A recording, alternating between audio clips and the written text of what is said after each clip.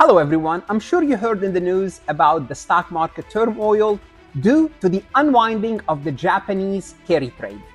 The Nasdaq Tech Heavy Index dropped more than 10% from its recent high. So what is this unwinding of the Japanese carry trade?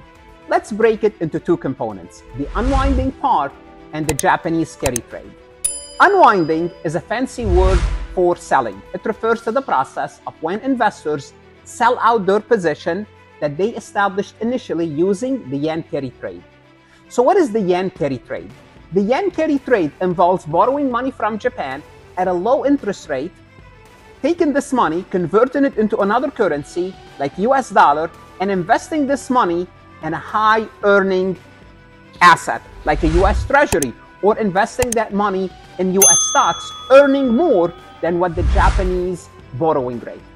Quick profit, quick easy profit. This trade is usually carried by who? Speculators. What happened recently is this.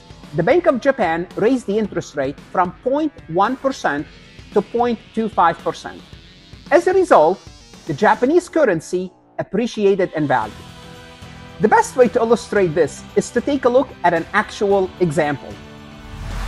Let's assume in early July 2024, Tom, a US speculator, borrowed 10 million Japanese yen at an interest rate of 1%. Tom took this money, converted it to US dollar, which converted to $62,000.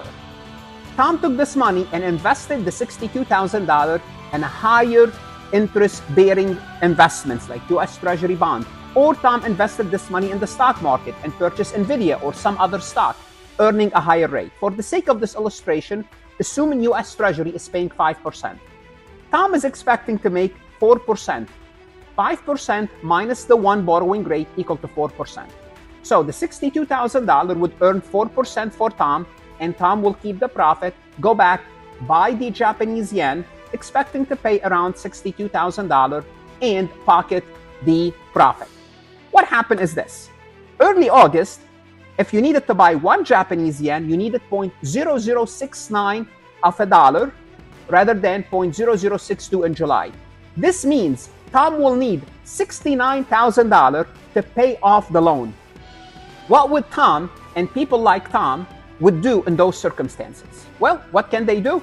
They will need to buy Japanese money now. Why? Because the fear is the Japanese yen keeps on strengthening. So what would they do? They will take their money, if they have extra money on hand, and they will buy Japanese yen. And what is that going to do? That's going to bid the Japanese yen higher, which will make it worse for other investors like themselves. That's assuming they have the money.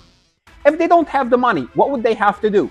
They will have to liquidate. They will have to sell their current position, whether that's an Nvidia stock, Apple stock, US Treasury, putting pressure, down pressure on stock prices, on bond prices, on the investment that they invested in.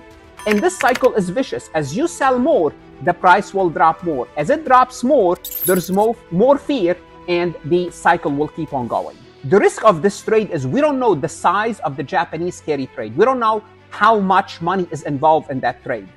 That's the bad news. The good news is the Bank of Japan decided not to raise interest rate anymore.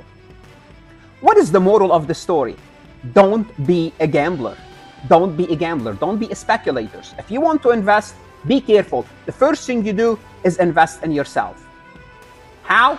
Through education, through career growth, through certifications. And if you have extra money, invest carefully, because the market is ruthless.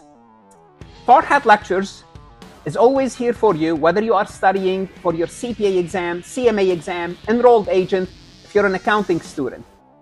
Good luck and stay safe.